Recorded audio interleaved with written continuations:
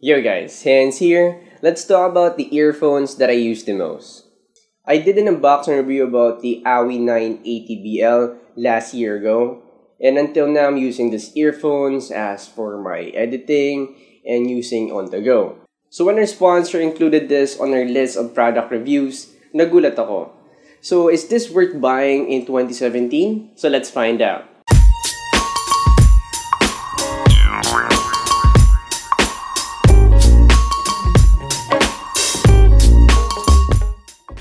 Here we have a out-the-box new A980BL, and this is my 1-year-old unit, so let's compare the two. So since I'm always careful with my electronics, nasira ko na yung charging port cover nitong akin. So the charging port just protects the port from getting wet or getting dust to it. But now, since I don't have a cover for my charging port, mas madali ko nang may sasaksak yung aking charger. But the downside of that is mas madali na siya magkakaroon ng dust. But with a cover, medyo mahirap siyang tanggalin bago may saksak yung charger. Over the controls guys, mapapansin mo na I have some scratches here, that's normal. And the buttons here is still crispy as new. And if you can hear that, it's still, this is the new one and this is the old one.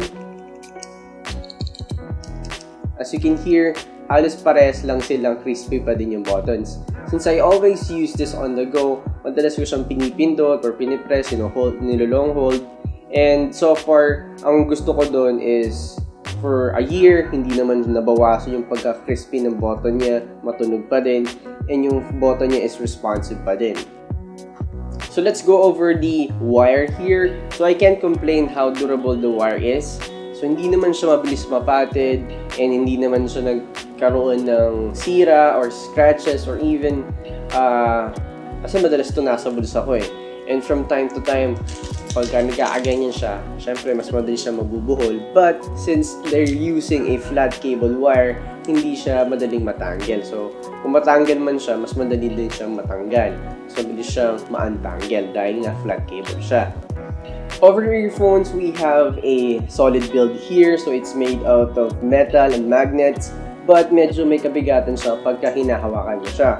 But when you wear this on your ear guys, dahil meron siyang mga pakbang ganyan, it's well designed to fit on your ear. So having a well-designed earphones on your ear makes this more lighter. So medyo unnoticeable na yung bigat kasi swaktong-sakto siya dun sa tenga mo, that makes it like yung curve niya ganyan, no? Yeah, yun yung gustong-gusto ko dito sa unit na to kasi nga sakto siya sa tenga ko and it doesn't hurt that much.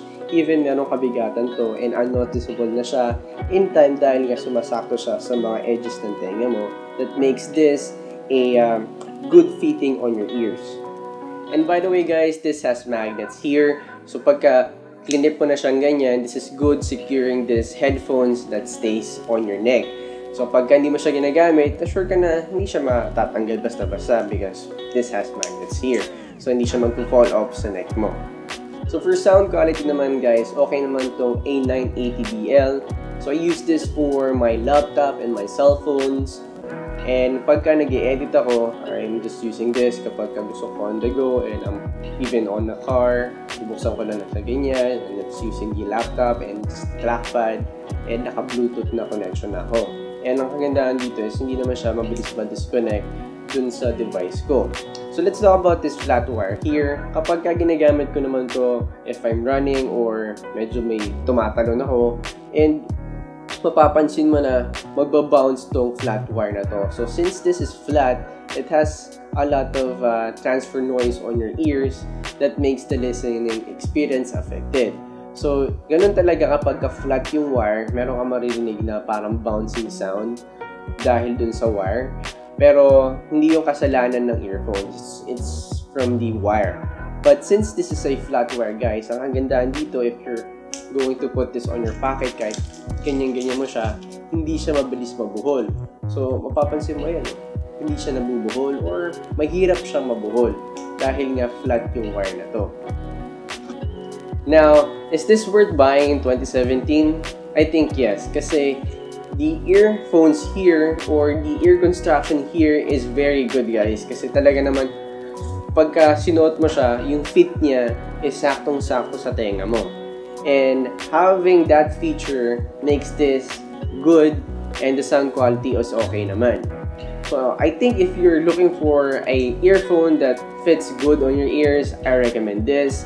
And also, if you like good sound quality na pwedeng gumana sa laptop mo and of course your cell phones, this is a good buy. So, even though this is a sponsored video, wala naman silang control sa script ko or on my opinion. So, I'm just saying that this here, I've used it for a year and so far, makikita nyo naman na marami na siyang gas-gas, may mga nasira na, but it still works. So, yung mga sira niya is just for the cover here on the charging port na hindi naman malaking issue, and also yung mga gas-gas niya na gas-gas lang, and the wire here, the wire durability here, guys, is okay naman. And so far, I'm very satisfied with my purchase with the A980BL from Awei. Alright guys, so for more details about this product, check the link in the description box. Available to at Manusel Online Store. And also check out your Facebook page kasi meron silang palaro na free sticky pad na pwede kang manalo. So they have some awesome designs here, guys. So check out their Facebook page to win this. So again guys, my name is Hans, and for more videos like this, don't forget to subscribe. See you in the next one, and thanks for watching.